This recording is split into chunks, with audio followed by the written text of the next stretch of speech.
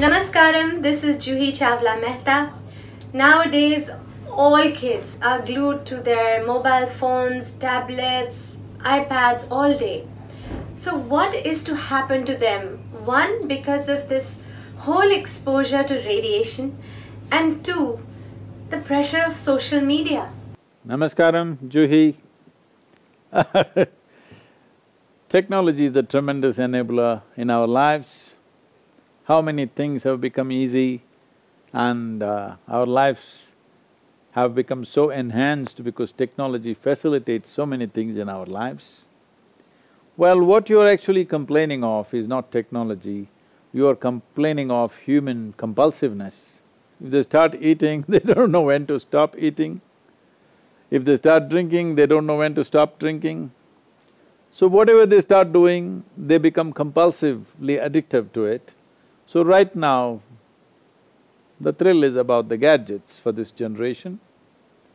So, technology is not to be blamed, we have not addressed human compulsive nature. Human compulsiveness can only be addressed with consciousness, more conscious way of existing. To become conscious, there are many tools, we have not propagated this large scale in our society. It has to become a part of our existence. At a very early age, children should learn to live consciously. Once they're conscious, they know when to use what and how much to use. It's individual choice. About radiation, I want you to understand, most probably, it is like, we initially used to think only those who are smoking are going to get affected, but then we realized passive smokers may be more affected than the smoker himself or herself. So similarly, somebody else may be using technology around you, there is Wi-Fi in your house, people are using telephones all around you, so you cannot escape that radiation. Yes, it has some consequences, but at the same time, the amount of life that it facilitates, we're willing to make a trade-off with it to some extent, but to what extent you wish to use technology must be your personal choice. Coming to social media is much easier to handle than a live society. When live society was there, your friends, your family, your mother-in-law, your husband, wife, this, that, everything, when they cling to you, you can't switch them off. Social media, if you don't like it, you can turn off your phone. So I think this mode of interaction gives you much more freedom than the ancient way of interacting with society, because if you went about the town making a lot of friends, you got entangled in so many ways. Today you are making friends only by sending messages.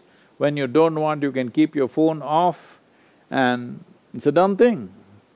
So, these are all wonderful conveniences that have come into our life, but many people are making this also into a great problem and a disease, an illness in their lives.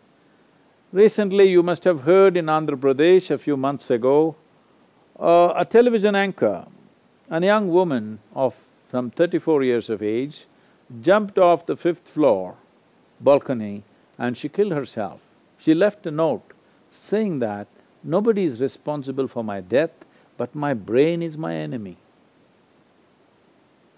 So the greatest things that are given to you can become your enemy if you don't learn how to use it responsibly.